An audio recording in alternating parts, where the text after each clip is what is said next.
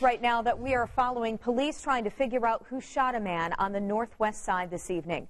Want to give you a live look at the scene. This is near Lafayette Road and Kessler Boulevard. Officers on scene there tell us this shooting was not random.